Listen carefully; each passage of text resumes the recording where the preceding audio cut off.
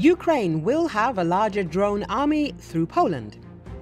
Poland, at the request of the Ukrainian side, has simplified the export of drones to Ukraine. The decision came into force on the 28th of April. The drones will be exported on the basis of a general permit granted by the Minister of Economic Development and Technology of the Republic of Poland.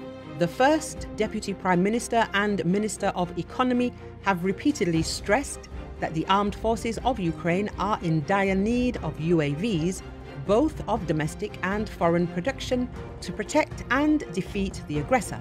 The government of Ukraine, for its part, has simplified the import of UAVs. At the same time, Ukraine worked with partners at all levels to ensure that the relevant simplifications were adopted by them.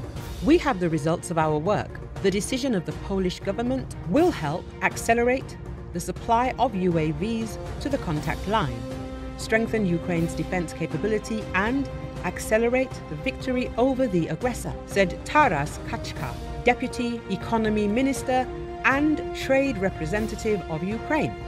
According to the decision of the Minister of Economic Development and Technology of the Republic of Poland, a general permit for the export of UAVs to Ukraine can be used by any entity located on the territory of Poland. The introduction of a general permit eliminates the need to obtain an individual permit when exporting each batch of drones.